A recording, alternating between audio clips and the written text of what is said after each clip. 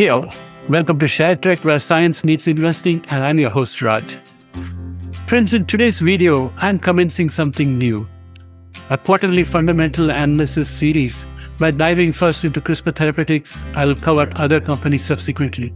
This company is a bellwether in the gene editing space and the co-developer of Casgevy, the first approved CRISPR therapy. And as you know, I shy away from fundamentals. It has not been my comfort zone, but this year I'm determined to become good at it.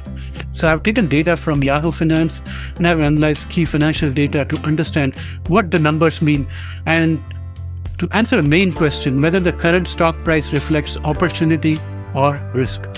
As always, my friends, I value your time, so I'll keep this clear and to the point. Let's get started.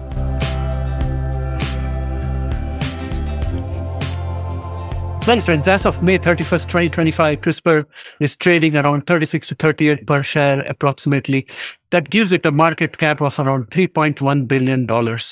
This company is not a profitable company yet, so the valuation must be considered through the lens of future potential, balance sheet strength, and the cash runway that it has to continue making its pipeline progress. What the business is earning and spending is the next thing I want to look at. So let's break down the numbers. First, I would like to talk revenue. CRISPR Therapeutics generated $35 million in revenue over the trailing 12 months. This is flat compared to the previous year, which also came in at $35 million. Most of this likely reflects early-stage manufacturing royalties or cost sharing from the Casgevy launch. Next, let us look at the cost of revenue. This came in at approximately $121 million.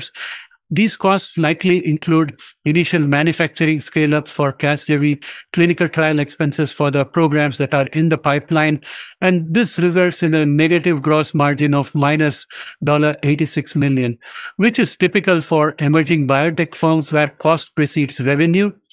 And operating losses improved year over year. In 2023, they came in at around $693 million of losses. 2024 saw it reduced to $474 million, and that's a significant narrowing of losses of nearly $200 million improvement.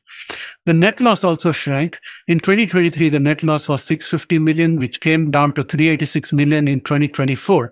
This suggests that the company is managing costs better while progressing through clinical milestones and also monetizing Casgevy. If you look at EPS per share, basic and diluted EPS stands at negative 4.49, down from negative 8.36 in 2022, which again is a notable improvement. So the company is getting better with every year. And now I'm taking a look at the balance sheet to see if the company is financially secure. And I think this is the place where CRISPR Therapeutics really shines other companies. Cash and short-term assets reported by CRISPR is about $2.24 billion in total assets. Its working capital is roughly $1.9 billion, giving it a very strong liquidity position. If you look at debt, again, a sterling position for CRISPR Therapeutics because it carries no long-term debt, which is a big positive. This gives them flexibility and reduces future interest burden. Now let us look at the burn rate. With an annual operating loss near $450 million, the company has an estimated cash runway of around 2 to 3 years. This is very robust considering the biotech standards of other companies that we have seen in our watch list. Now, EPS, so total equity is around $2.3 billion or approximately 86 million share. That gives us roughly an equity per share estimate of around $27 per share. This is a good reference point. With the stock trading at around 36 to 38%, I think investors are paying a premium of around 40% over book value. Implied confidence on the IP and the pipeline probably is what allows for this.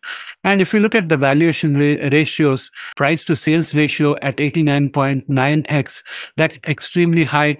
But again, this is typical when revenue is small and long-term value is based on the pipeline potential. So it's not a meaningful aspect to look at. Next, let's look at enterprise value by revenue, which came in at 44.2x, which is a high multiple. And if you look at what it was in March 2024, it was 35.8 times.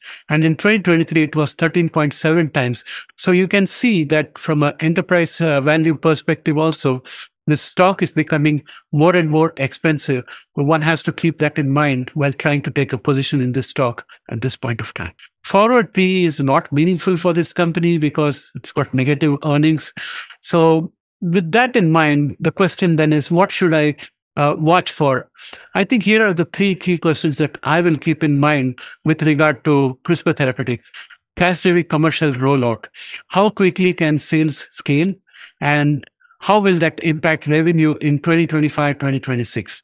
So that's one aspect I would like to investigate further. I would also like to look at what happens with CTX 310 and CTX 320.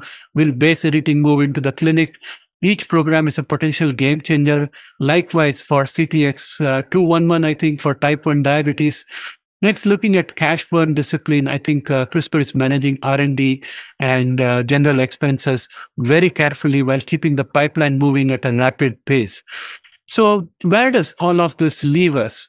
Well, my conclusion after looking at all of this is that CRISPR Therapeutics is a cash-rich, debt-free, early commercial biotech with globally approved product and an ambitious gene editing pipeline. Remember, recently they added the siRNA aspect also. But the company is not cheap on a traditional basis, but then again, neither is revolutionary science. I will keep tracking CRISPR Therapeutics quarterly results and update you each time new data comes out. I'm sure that I might have made some mistakes out here. So if you spot any mistake, please mention it in a nice manner in the comment section so that I can take note of it for future analysis that I might do. But overall, qualitatively, I would say that CRISPR Therapeutics earlier was a good company, not only in terms of the rich pipeline, its collaborations, and monetized Casgevy.